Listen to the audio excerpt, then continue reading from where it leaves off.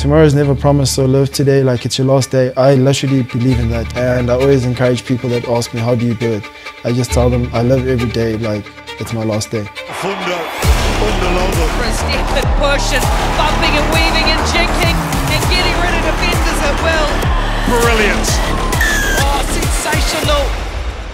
So I basically grew up in a small town, actually city of all small towns, Standerton. Like one thing you can basically do is play sports to just stay off the streets.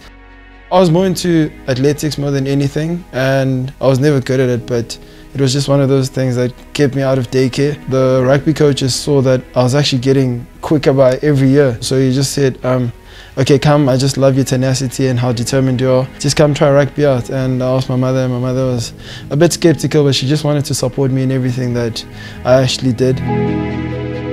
I grew up with my mother. My father passed away when I was 5 years old, so she's basically just been my rock, my cornerstone. She just told me, if you want to go do it, then do it. Just remember to always give your best. If you don't enjoy it, you can stop at any time. So yeah, I played my first game, and that was like so cool that one ball just determines how the whole game goes. So I just fell in love with that. Mfundo Ndhlovu. I'm Mfundo Ndhlovu, and this is how rugby changed my life.